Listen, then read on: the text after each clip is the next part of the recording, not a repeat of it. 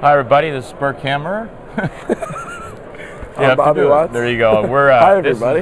Hi everybody. This is number 5, episode number 5. Made it this far. Can you believe we made it this far? Oh that's crazy, dude. God, that's awesome. Yep. That's awesome. And thank you for your support. Yeah, we're here at the Toledo Week Signals show. Week Signals, Week Signals. Toledo, Ohio. This is probably the largest trade show for RC stuff in the United States. A lot of planes, a lot of helicopter stuff. Yeah, man. Submarines. Not a lot of cars, but a lot of submarines. Yeah, submarines. All kinds of stuff. Man.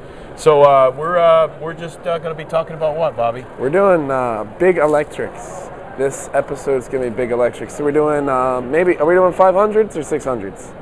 We're going to do 600s. So we're doing, apparently we'll talk a little bit about 500s, but we'll focus So we're doing 600s and 700s. Big stuff. The little guys are a completely different animal. Yeah. So we're going to take a whole episode on the little guys because this guy's the expert with all the 250, 200, We'll do the small ones, yeah. We've gotten a lot of requests. We're not ignoring you guys. We're going to do the small ones too. But this time around, number 5, we're going to talk about large electrics. Big stuff. So I'm going to run everyone through the differences between nitro and electric and do some different things. We got a cool flight by Matt Bodos. Some cool interviews, so it should be pretty fun. We got an interview with Thunder Power guy. We got an interview with Castle Creations. Big D. Big D was there. We've got some cool stuff. We got some cool stuff coming up. So let's go to our famous intro. Our famous intro? Yeah. All right, we can do that.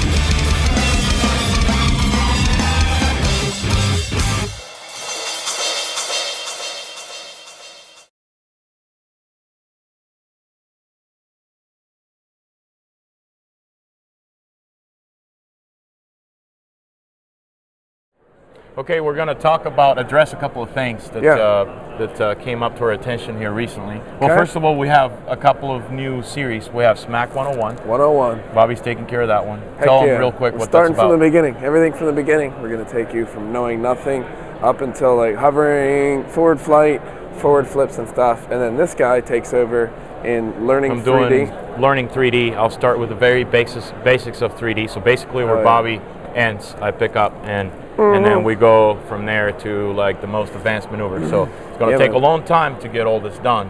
Yeah. But the cool thing about it is if you guys watch and you keep up with us and you do you practice what we suggest you practice, then you can actually you can do it. So by the time we're done with this, you should be at that level. It'll be cool if you work hard at it. So it'll be cool. Dude, we have haters too. We have haters, yeah, unfortunately. Online. You went commercial too fast. No, you went commercial too fast. Yeah, obviously we're doing something right. So if people hate us, we appreciate. All power to you. Yeah, we appreciate your support, guys. If you're obviously watching this, you bought our episode. Support. We're thankful for that. That's cool. For those of you who doubt our knowledge or our ability to do this, keep in mind that we are heavily involved in helicopters. We usually get the stuff and test it. We test a lot of stuff.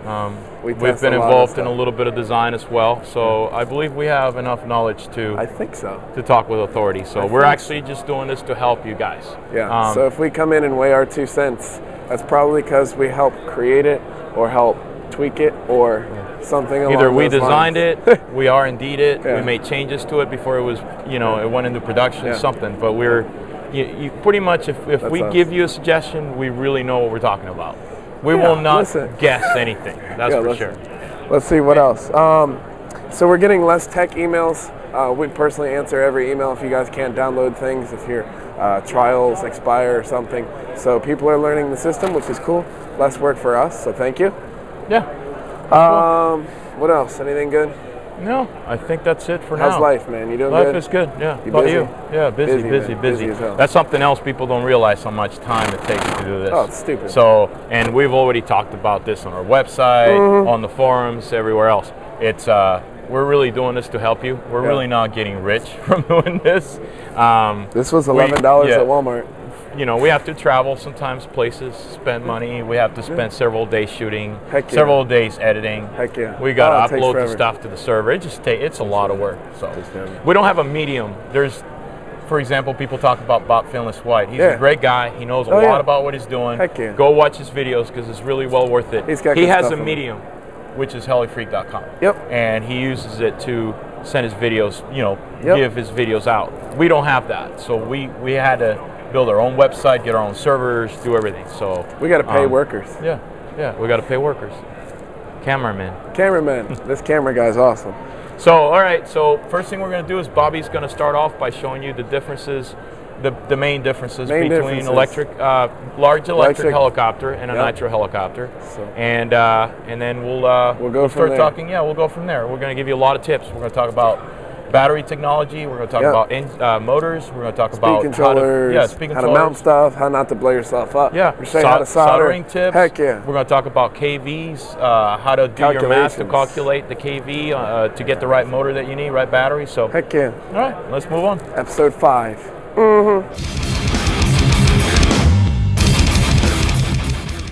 Okay, so here we are with, this is the Fury 55, just basic nitro helicopter. This is pretty much your basic layout here. So obviously motor, pipe, your starter shaft, all the, receiver battery, kind of everything's focused around here. A thing with the nitro models is that if you look, here's your center line for your CGs, everything's below here. So your nitro stuff, your CGs actually end up here a little bit more, unless somebody flips the motor upside down. So that really doesn't happen. Your fuel tank too. And so as your fuel tank runs out, your CG is going to change this way. So basic layout with this here. All right, and here's our, this is, I think it's still prototype. This is the 600 version. So same head and tail. So you can see just in a basic different layout, motors up here, your batteries are up here. So when you look here for your CG, that's why electrics, a lot of the time they roll faster. A lot of times they'll tick-tock better, a little bit more nimble. Seems like we can get everything higher up. Another thing you want to look at when considering your electrics is like a battery placement. Like, the logos, the battery slides right in, which is nice. This one, it's like a quick release system. It pops off the front, something like that. So that's something nice too. And then in these, if you look under here, speed controllers under here. So just your basic layout is very, very different from the nitro, but it's cool to see it, with the same head and tail.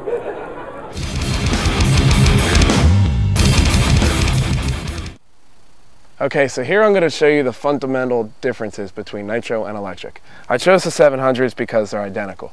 They're the same head, same tail, only difference is the blades. They're exactly the same gear ratio, so it's going to be a nitro versus electric. Same everything, we're going to see the differences. All right, here we got the electric first. So this is 12S. It should be around 2,400 RPM on the takeoff. Now here's my normal mode. All right, now biggest thing with electric is you got a crap ton of head speed in the beginning and power, and it drops off. So here we go here.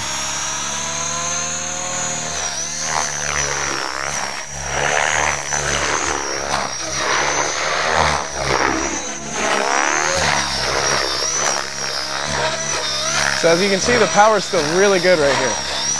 It's a very good head speed. Even from the initial one, the head speed's dropped off a little bit. Really big.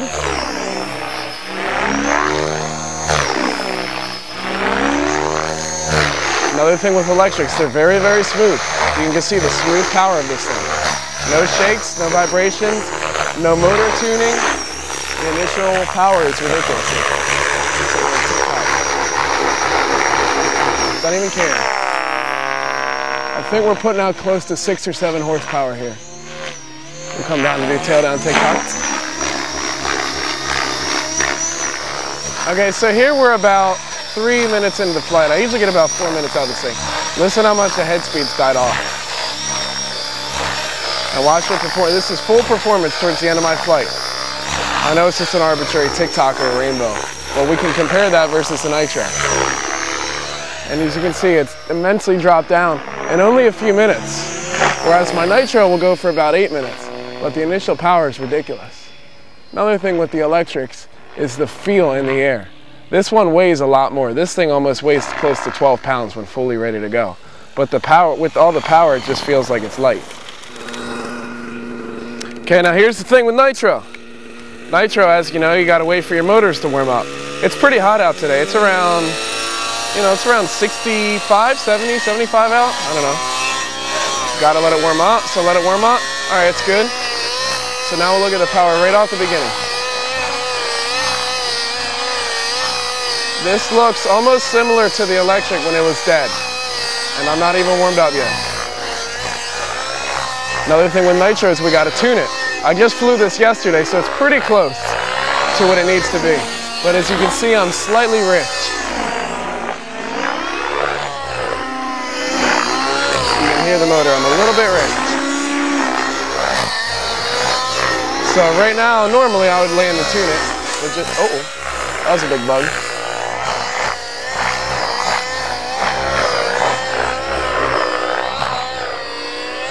Okay, now I'm warmed up with my nitro. This power that you see here, I will have for 8 minutes. Nothing will slow down. If anything, it'll get better because you're gonna get lighter with your fuel. You hold about a pound of fuel while you fly. So towards the end, you're gonna have a little bit better performance actually. All right, as you can see here, I'm about 5 minutes into my flight and I have exactly the same power as about 30 seconds into my flight. My electric would be down, I would be relaxing and charging, but my nitro, I'm still flying. Now this isn't a bad thing, you just have to gear your electrics differently so you don't get the same amount of performance. But as it looks right now, I don't think there's any electric that can get this amount of performance. 90 size for 8 minutes.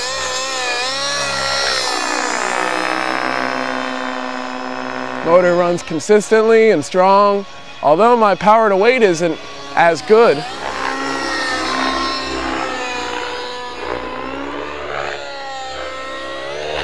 Now we'll do an auto. Obviously with a nitro, you know you're doing an auto. Let me see the smoke go away.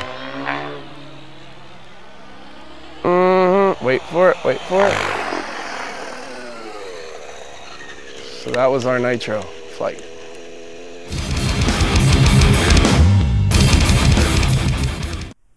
Hi guys, let's talk a little bit about batteries. First of all, it is very important to understand a few key things about batteries. Lithium polymer batteries come in many different flavors. There are practically different brands that range from the inexpensive to the medium quality to the top of the line, very well-known brands. You need to keep in mind that expensive is not always good. However, cheap isn't necessarily good either. So ask your friends and do a little bit of research online or at the field before you commit to buying a certain battery. Since we're dealing with large electric helicopters here, you need to be more selective when purchasing your packs. Large electrics use batteries that are generally expensive, and it is important to be careful when making your purchase.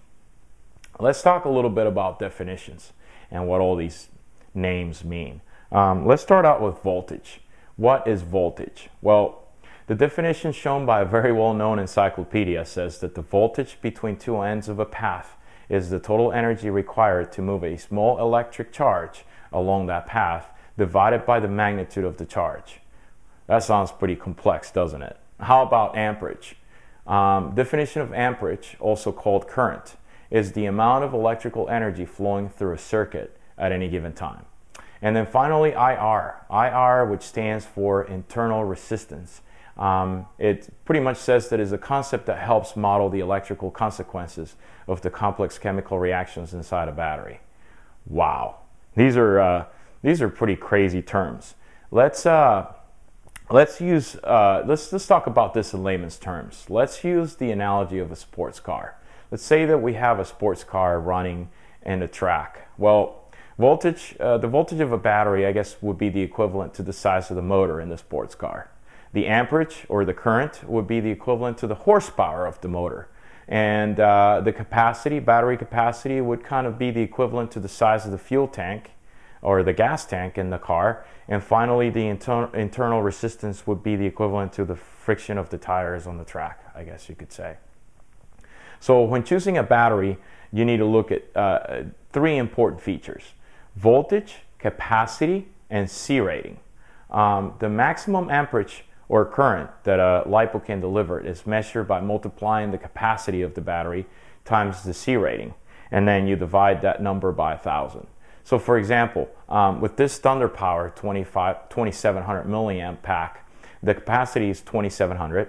So you multiply 2700 times 45, which is the C rating, and then divide it by 1,000. This equals to a total of 121.5 amps.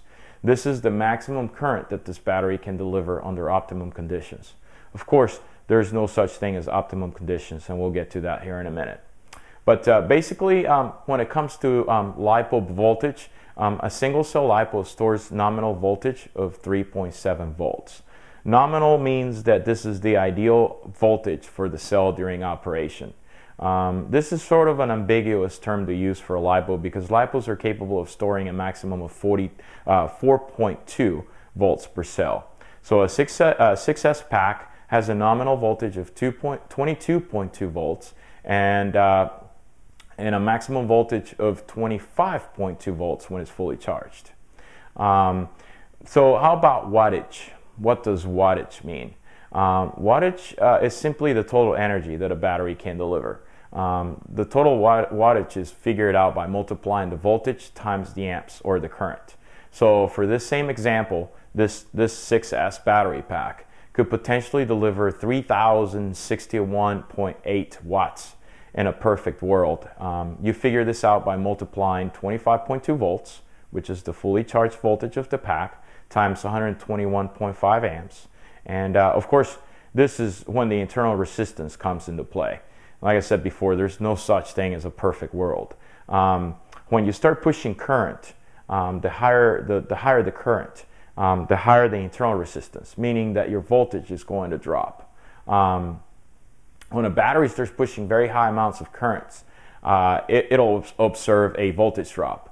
And this voltage drop will vary from battery to battery depending on how the internal resistance is for that particular type of cell.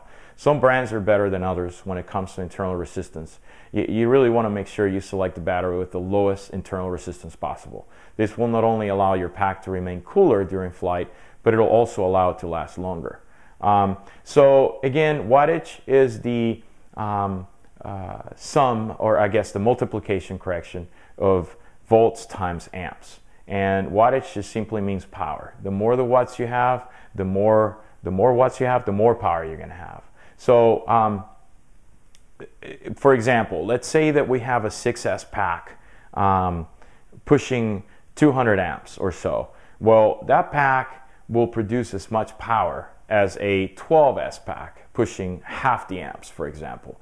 So in other words, the higher the voltage, the less the current or the amps that battery has to push in order to achieve the same amount of power. And what's important to know here is that current or amps generate heat, whereas voltage does not. So you always want to keep your voltage high for maximum efficiency.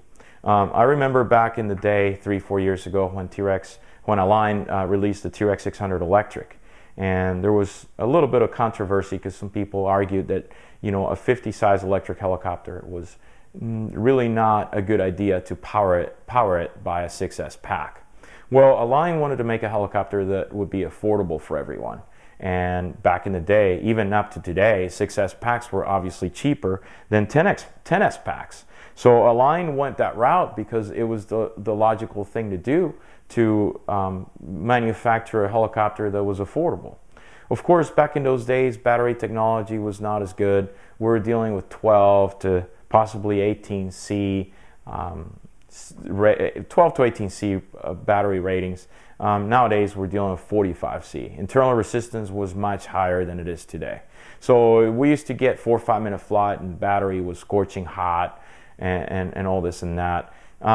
Nowadays, you can get a 6S pack that has unbelievable low internal resistance, 45C rating, and you can fly a T-Rex 600 with the same 6S setup nowadays for, God, I don't know, 4 or 5 minutes of very hard 3D, and the battery will barely get warm. So, but just so you guys get an idea, 600 size electric helicopters, 50 size electric helicopters operate with cell counts anywhere between 6 and 10S.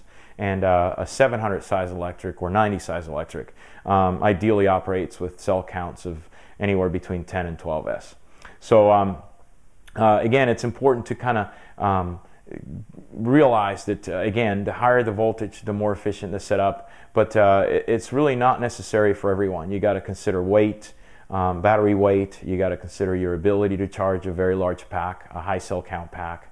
You got to consider your flying style. If you're just hovering or flying around, you obviously don't need the most powerful setup. So on a 50 size electric like a Logo 600 or T-Rex 600, a 6S pack would be more than sufficient. On a 700 or 90 size model, a 10S pack would be more than sufficient, even probably an 8S pack. So these are very important things that you need to keep in mind when selecting your LiPo batteries.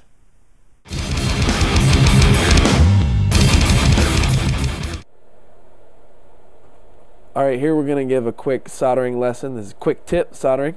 So here we're going to be soldering a Dean's plug. So we have our flux, we have our solder, we have the plug, we have the wire, and we have our cutters.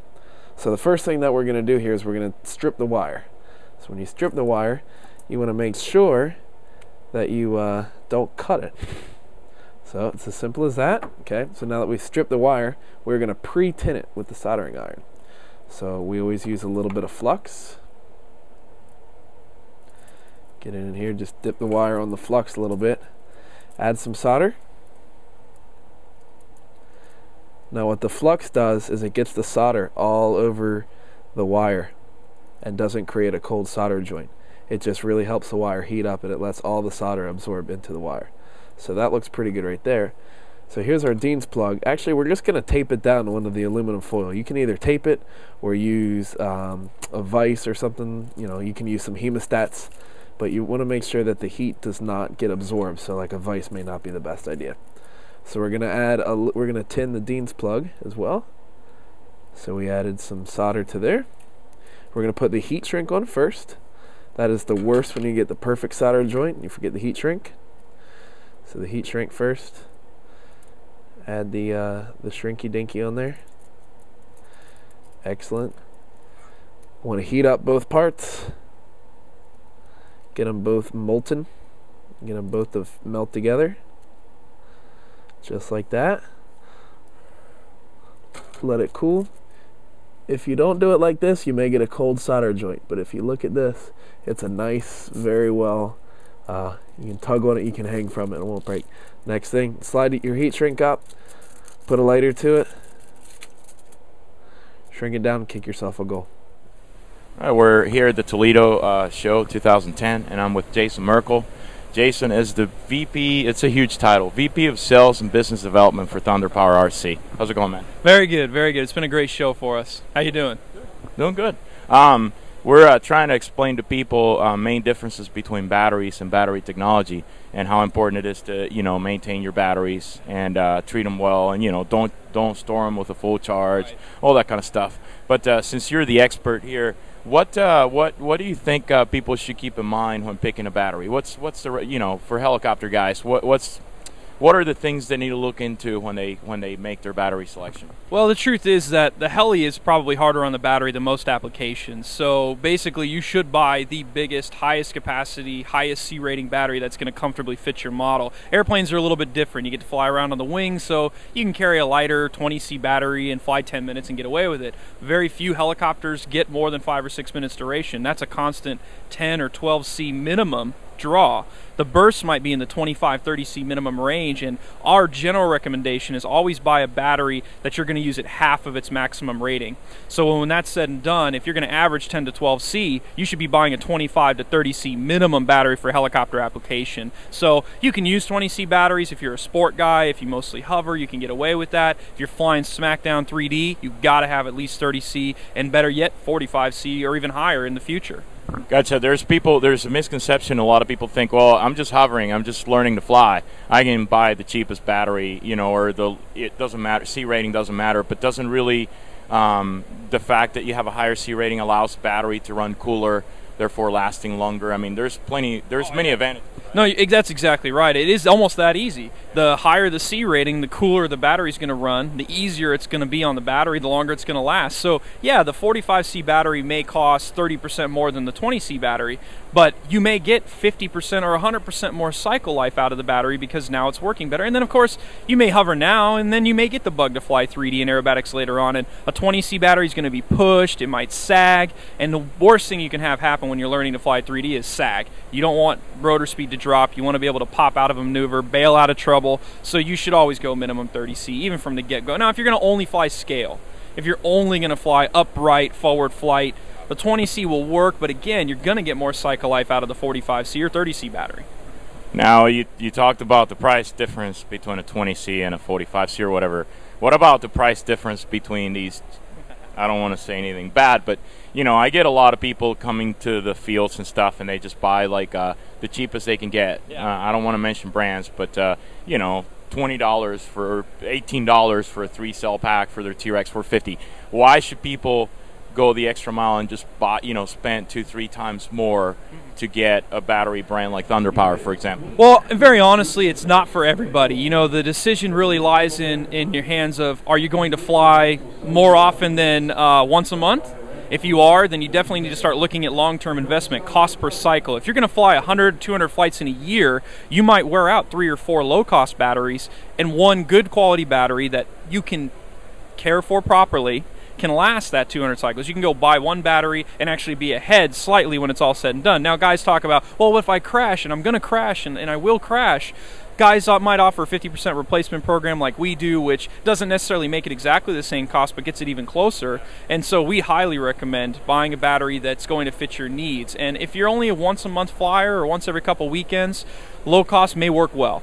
But again, if you're going to fly, especially weekend after weekend, especially 3D, and you want consistent power flight after flight, then investing in the higher cost battery is actually going to give you a lower cost per cycle in the long run than it does right up front. Plus, you're obviously dealing with a company that, you know, has the right reputation, that will stand by the product and will support. You guys offer warranty and everything else, right? Oh, in our case, we do. Definitely look around, though. There's guys that sell at a higher price but don't back it up with that service level. So high price doesn't equate to best service, best product. Make sure you buy from a reputable person. We really want everybody to buy LiPos from any brand as long as they're happy and with the service and support that they get and the product meets their needs. But look at the warranty, read the fine print. Some people say 1-year warranty, and then in small print, minimum 50% replacement cost or something like that. We have a full 2-year warranty now on our products. So 2 years if it's defective, if it loses power prematurely, if it gets soft, if it puffs and you didn't do anything wrong, we replace it under warranty, 100%, no cost to you. If you do crash it, 50% replacement. 6S5000, that's a big savings.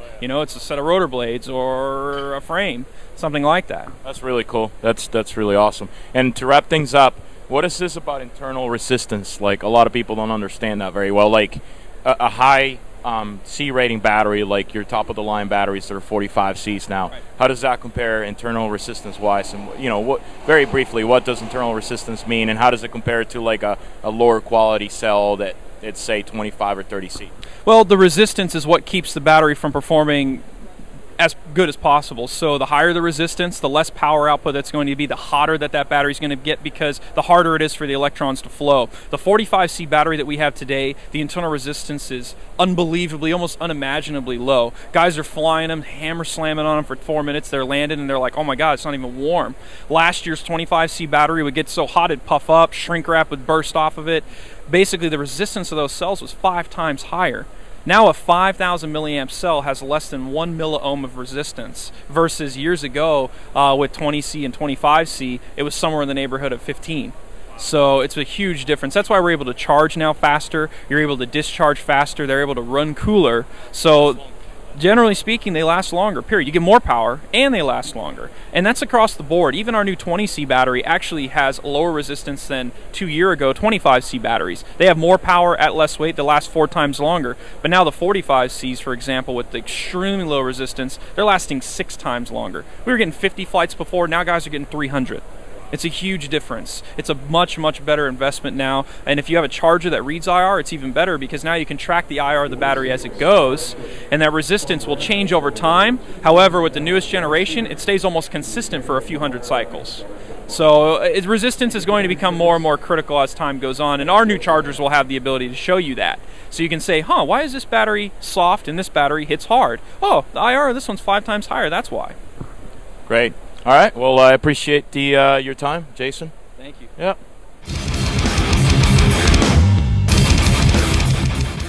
All right, let's talk a little bit about motors. Motors come in a lot of different brands, a lot of different types, of course. But the two main different types of motors are the outrunners, like you see here, and the end runners. There aren't really many things that I can actually say about the two.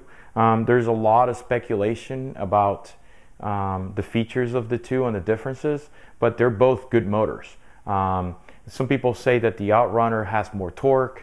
Some people say that the end runner is more consistent throughout the flight power-wise, and that the outrunner tends to lose its power prematurely throughout the flight. I really don't believe any of those theories. I think this changes. This is a very subjective thing here. It changes from brand to brand, motor to motor, kV to kV, size to size. So it really doesn't matter. The important thing is to pick a motor that is suitable for your application, that has the right specs, of course. When it comes to speed controllers, same deal here. All speed controller brands are really good. I mean, you have Contronic, you have Castle Creations, you have Scorpion, you have Align. Just pick a speed controller that has enough rating to handle your needs. For example, if you think you'll reach peaks of 80 amps, for example, then get a speed controller that can handle at least that, or if not more. A lot of people buy speed controllers that are not rated for their application, and they end up pushing more amps than the speed controller can handle. And then the speed controller will go into what we call a thermal shutdown, and it'll shut down and possibly even burn. So all those brands are good brands. Even the Align speed controllers, I've flown the stock Align speed controllers for years, never had any problems. So just pick a speed controller that you like. Some of them have more feature than others. Important thing to keep in mind is governor mode. On large electrics, a lot of people like to run governor mode. And there's only 2 brands of speed controllers that I know of that are capable of running governor mode with good success. One of them is the Contronic brand of speed controllers, and the other one is the Castle Creations. Unfortunately, any other type of speed controller, the governor mode will work, but it will not work well. It'll either have a lag, or it'll create more noise than it needs to, which will translate into a tail glitch or something. I just never had much luck with governor mode on any brand other than those 2 brands I just mentioned. So if you plan on running governor mode, what you need to do is you need to overgear your helicopter for more head speed than you actually need. And the reason for that is that when you run the governor mode, you're going to govern the head speed down. So for example, when you do the math, you gear the helicopter for 2400 RPM on the head, and you govern it down to 2200. And that gives you enough headroom so that as the battery starts to die down, the governor mode is capable of increasing your head speed, maintaining the head speed the same throughout the flight. Same applies to when you're doing maneuvers that load the motor hard. So as your head speed dies down with the load of the motor, say tic-tocs, the governor has the ability to increase the head speed and maintain it for you. If you don't use governor mode, then you need to gear your helicopter for optimum for head speed based on 100% throttle. And the way you set up your throttle curve is you just basically set up a straight 100% flat throttle curve. All right, so we're here at the 2010 Weak Signals show, Toledo, Ohio. We're here with my very good buddy and second father to me, Mr. Clint Akins. How you doing today, Bobby? I'm excellent. How are you? It's Sunday. It's been a good show. There's been a lot of people come through, and it's Sunday. Got the long drive home. So recently, I'd say recently, so the past, 4 or 5 years, you've been mostly electric, all electric. That's right, yep. And is there a reason why you switched over? Because you were a nitro guy before, swore by it. Oh, yeah. Yeah, I was an electrician by trade. Kind of got into electrics. They were real interesting. You can do everything by the numbers with electrics. Kind of makes sense. It's just really cool. You know, you kind of get into it, and it kind of goes from there. So have you invested tons of money in batteries and chargers and generators? And Yeah, I've got a 3,000 watt generator that I run my camper on, and then I got a 2,000 that I run my charging station on. We usually have that out at IRCHA, share with folks, and yeah, it's pretty cool. A lot of the local clubs I'm seeing are putting in either solar equipment to charge batteries, self-maintaining kind of deal, 12 volt. But yeah, everything's kind of, the charge rates have gotten faster on the batteries, so the power systems have become more demanding for charging. So if a guy wanted to start it, let's say a guy buys a 600 size or 700 size, 90 size electric, what do you recommend in terms of like a power supply or a generator or something that they want to go to the field and at home?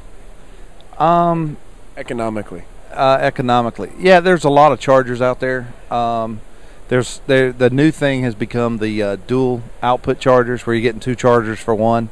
You got to be practical. What are you looking for?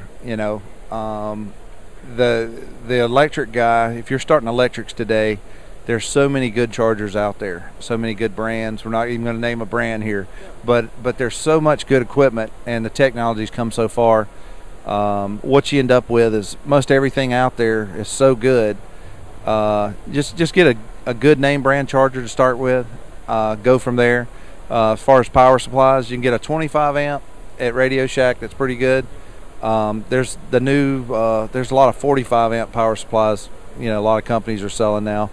That's what I prefer. You can put multiple chargers on it, but good switching power supplies is the way to go. And then at the field, a generator or a big lead cell battery or something. Yeah, a lot of guys run off their cars. I used to know a guy named Bert Kammerer that like killed a Hummer because he was running off his car all the time. A lot of guys do that at the beginning. There's guys that fly together all the time. Down near our way, they got together and put power at the field. If that's not an option, they go together and buy a generator together. You got guys that fly in groups anyway. So, but a lot of the fields have power now of some sort. But it's the generator's the best option. You have it with you all the time. And lastly, I was remembering something you said last night. You were talking about how funny how that works. A speed controller utilizes power. It does not make power. Actually, it's the system, the power system. On an electric power system, you have power that's there in the battery. You're using that power. With a nitro, you have to develop power. So that's the main difference. A lot of guys like yourself, you get all that power that's available, and then all of a sudden you got to, if you keep putting more and more power into the model, all of a sudden you got 3-minute flight out of a huge power system. You could drop it back to where you have the same power as even the nitro, or maybe a little bit more, 10% more, and get a nice decent flight, in time. But it's really cool when you power one up and you go out and kill it for 3 minutes, 4 minutes. It's impressive. Good stuff. Well, thanks, dude. Right. Appreciate it, man. So today we're going to talk about your electronic gearing, your head speed, your voltage, your kV of the motor, all these terms I'm sure you've heard be thrown around loosely, but really never quite understood everything. I'm going to try to explain everything to you here. So the first thing that we're going to talk about is the battery. Most of the LiPo batteries today that we're running in the helicopters are really awesome. They maintain anywhere from 3.7 volts to 4 volts per one cell for the entire flight. So that means if you have a 2S helicopter, you're going to get 2S battery, for instance. Most of our receiver batteries, the LiPos that we regulate, get 8 volts fully charged. So we're going to call a 3S 12 volts, 4S 16 volts, 5S 20 volts, 6S 24 volts, 10S helicopter would be 40 volts, and a 12S helicopter would be 48 volts. So if you take a look here, we'll make a little graph for you. If this is time and this is voltage, so as our time goes this way, our voltage increases this way. If this is 4 volts and this is 4 minutes, your average flight on your helicopter, for instance, from 0, you would be somewhere around here, then you'd start to drop. So your voltage maintains roughly around 4, and then it drops towards the end.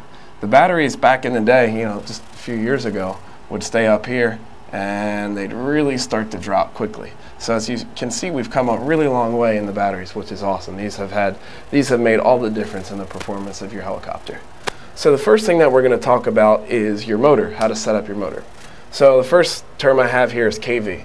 And if you don't know, kV equals RPM per volt. So if we wanted to figure out, it's just a little term that they have here. So in the T-Rex 700 that I'm flying here, it's a new 1915 1.5Y. This is just the name of the motor. It really doesn't matter what it is. You just need to look at the kV. That's the most important term here. So if we wanted to flip this equation around here, we would have that your RPM equals the kV of the motor times the voltage that you're running it at. So in my case right here, this is a 450 kV motor. So the RPMs would equal 450 times 48 volts. We have a 12S in that helicopter. 48 volts. Okay, so we're going to get out our calculator here, and we're going to figure out how many RPMs when it's theoretically fully charged up. We're going to see what we run at. I bet you it's pretty high. So 450 kV times 48 volts is 21,600 RPM.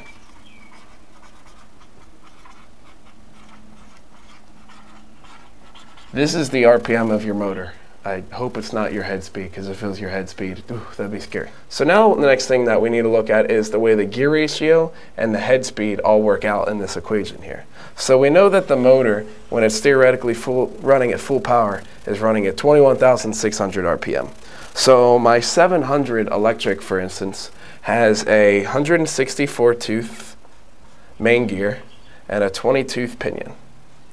So we're going to figure out the gear ratio of that. 164 divided by 20 equals 8.2 to 1, which is exactly the same ratio as the nitro, if that makes any difference. So that means that we can take our motor RPM, divide it by our gear ratio, and get the head speed that we have at a fully charged battery. So we're going to do 21,600 divided by 8.2. 21,600 divided by 8.2. Wow, 2634. 2,634 RPM. This is at the blades. This is what the blades are running theoretically fully at 100%. That's scary. Now we take in a little bit of leeway in here. The helicopter's probably not good. The batteries probably aren't going to be running at 100%. Maybe like 90%, 80, 85, 90%. So just for fun, we'll multiply it by 85%. So 2634 times 85%. So we're running around 2240. So that's our RPM. That's probably going to stay in most of our flights. So we're probably going to stay around 2200, 2123 if you're overspeeding during most of your flight. Now this is in a non-governor mode setup. If you want to run governor mode, you have a whole different story. What you do with governor mode, that the governors that are starting to come out on the speed controllers are really good, but they kind of cheat a little bit.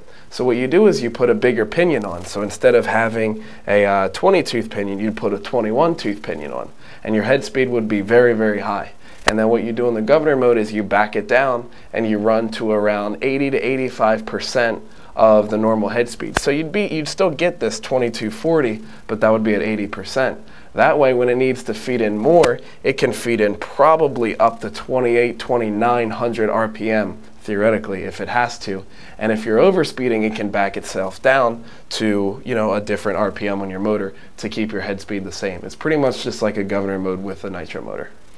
So now that we've gone all over this, you can kind of figure out what you want to do. So for instance, if you're not happy with the way your helicopter's flying, first you can try a pinion change here, or you can try a different kV motor. So this one was 450. Let's say if I wanted a little bit more out of it, I could probably look at like a 480 kV motor. If I wanted to back it down, probably a 420 kV motor. So all this applies to everything. This applies from the little tiny guys to the big guys.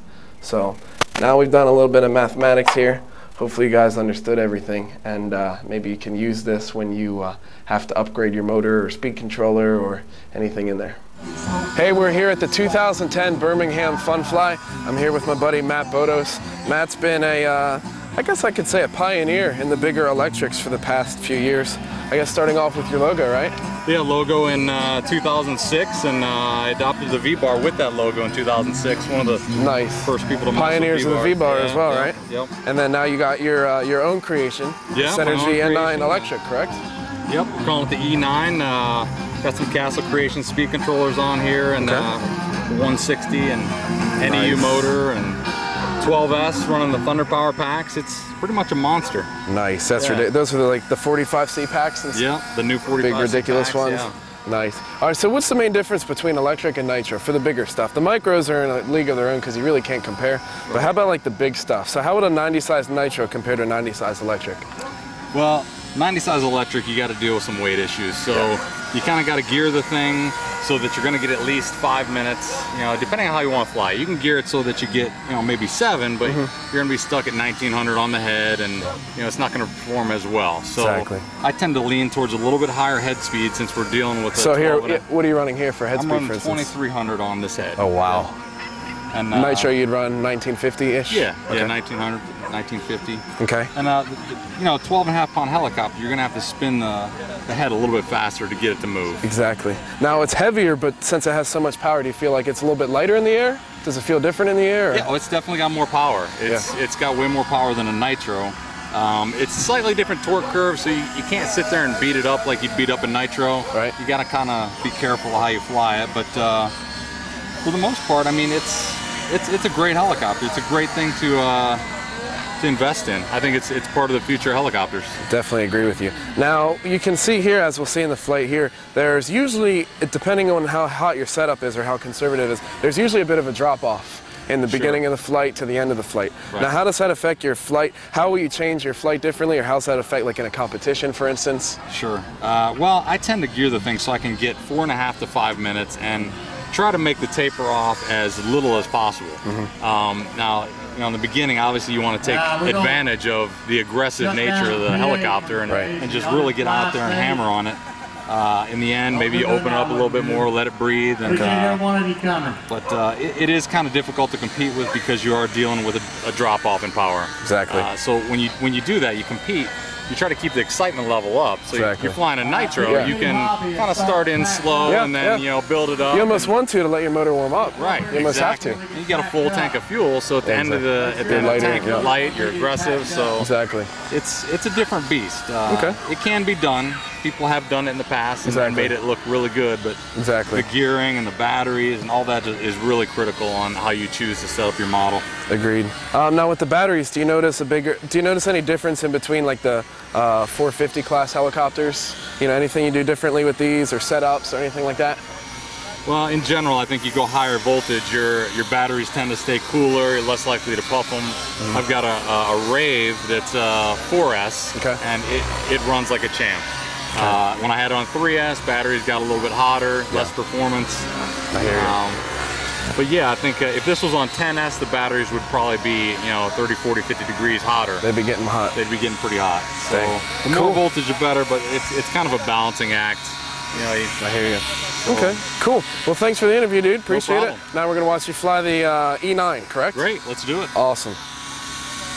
All right, so Matt's going to fly his E9, or as I called earlier, the N9 Electric, which makes no sense. And I'm very scared for this takeoff. I'm standing behind you for this one, dude. All right, watch out. You got a little 500 on your left. No, right here, right here. Matt's going to demonstrate the power of an electric helicopter. 50 volts, 12 pounds. Probably about 7 horsepower. Oh my God. Jesus Christ. Wow. Just so y'all know, the ground just shook. Dude, that thing moves. Jeez.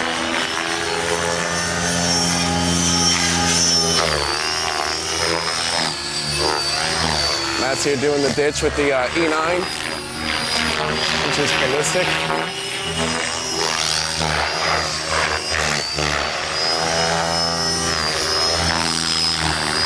So you can hear all the pop that it's got. But if you slowly start to listen now, he's about 30 seconds in, a minute in, it's slowly starting to taper off, which is one of the disadvantages of these big electrics. But you can hear it grunt just when it digs in.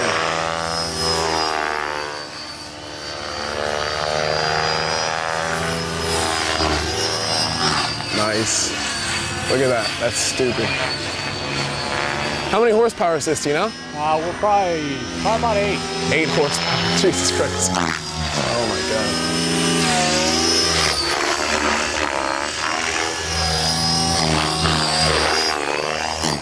Nice. Got the crowd cheering in now. Nice, dude. Oh shit. There's some old school Bodos right here, man. This is badass. Nice. I think it's just a monster. As I slowly step back a little bit.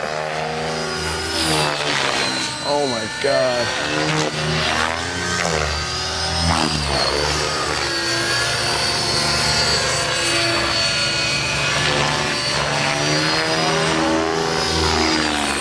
Oh, there you go. All right, watch out, you got a guy chaosing right there. You know, that made me reminisce of a midair you had here a few years ago.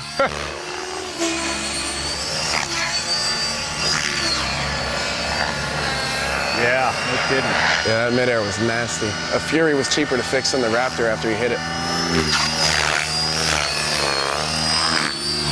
I think this is sick power. Now, after the initial head speed drop, it's still hanging in there. Right now, it's still about after it was, you know, a minute into the flight.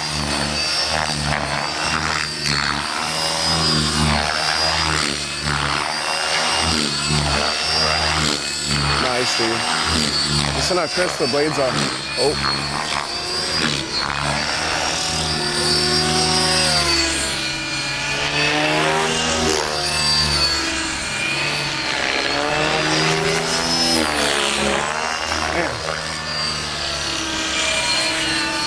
It's about done? You could feel the power start to drop. It's about done. Yeah, power drops off a little bit. How's it auto for being so heavy? It's good. Auto as well? Yep, nice. Nice. Yeah, these electrics are just nuts with all that power. Nice. Sweet flight, dude. Thanks, man. Get some nice reaction from the crowd.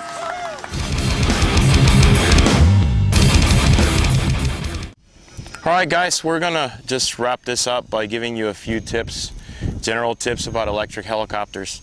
When choosing an electric helicopter, first thing you need to do is you need to decide what model you're gonna buy, obviously, and you need to choose whether you're gonna go with a stock electric helicopter, meaning it comes as an electric helicopter out of the factory. For example, I have my new T-Rex 700E here. This is obviously built by a line at the factory. This is obviously totally different than the helicopter Bobby was flying earlier, which is just a conversion. So you need to decide whether you want to convert what you have, go with a conversion system, or buy a brand new helicopter that's built as an electric out of the factory. Generally, they're very different. For the most part, the ones that are built as electric out of the factory have some better features as electric specific, but you need to decide what you want to go with. If you and look at a lot of different factors. For example, how easy the batteries are to put in and out of the helicopter. For example, on this one, the batteries slide in and out. It has a railing system where the battery comes in and out, and it's very convenient, very easy. I can always find the same spot where to mount the battery, so I don't have to be guessing for CG and stuff where to place the batteries. Another thing to take into account is gear stripping. You know, the type of main gear. Mod 1 gears usually last longer than a smaller teeth pattern like a Mod 7, for example. Counter bearing simply means that you have another bearing block at the end of your motor shaft to support the shaft. If you don't have that on a big, powerful 700 size electric helicopter, your motor shaft will give enough to take itself away from the main gear enough to strip the main gear. So you got to take that into account. If you're doing a conversion, make sure you have a counter bearing on your conversion system. The Rain MOV conversion so far is the best that I've seen.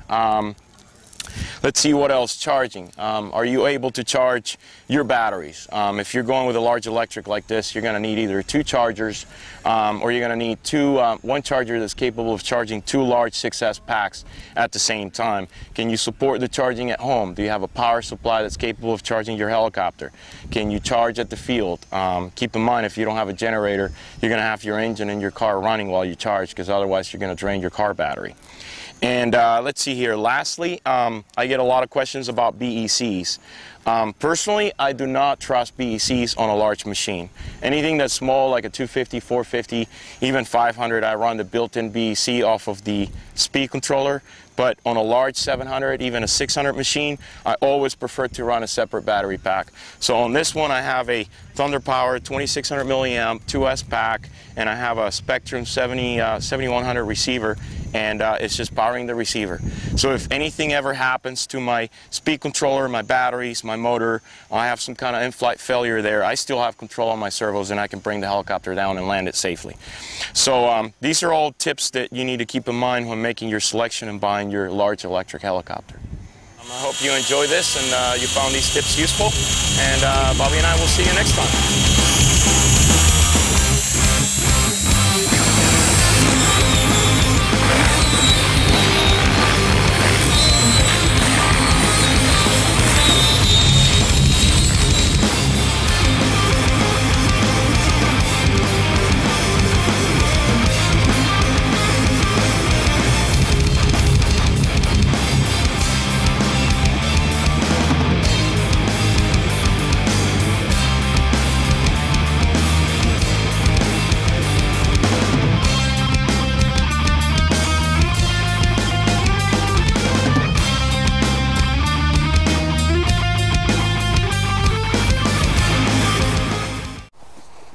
I got some shoes. Freaking weeds.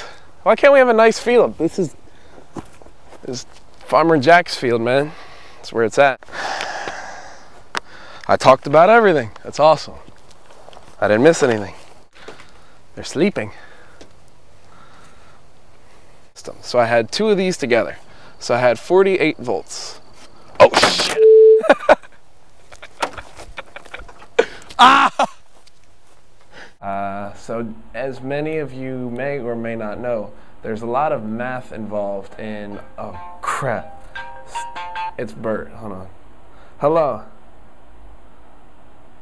I'm filming right now, you're on camera. You're interrupting. All right, hurry up. Bye. Oh, hurry up, goodbye. Yeah, if we're gonna meet her. I'm not doing anything, here. Damn it. This is Tweety Bird, the insectothopter. Fly right into some booth. Let's do a demo. Here, demo. Here's the demo.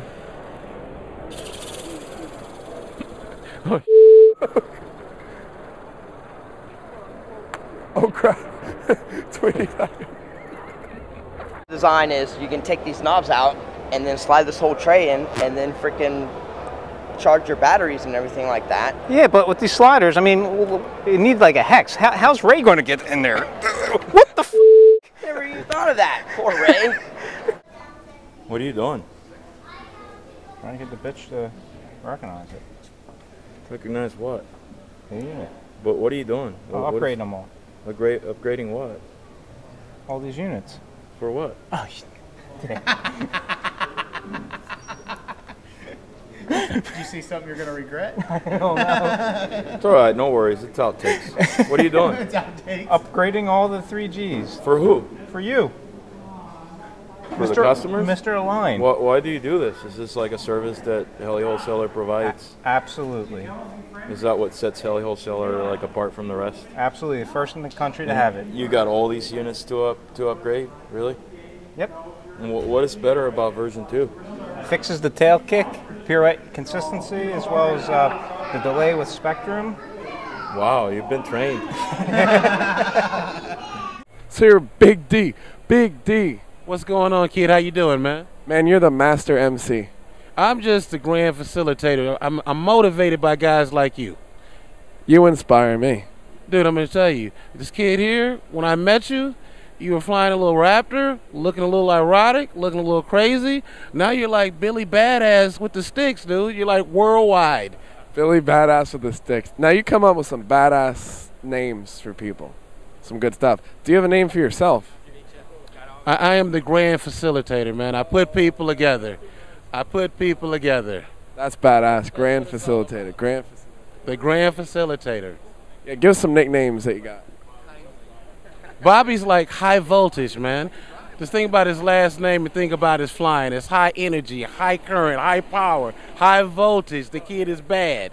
He's the entertainer, dude. Everything he does is entertaining to watch. Nick the Entertainer Maxwell.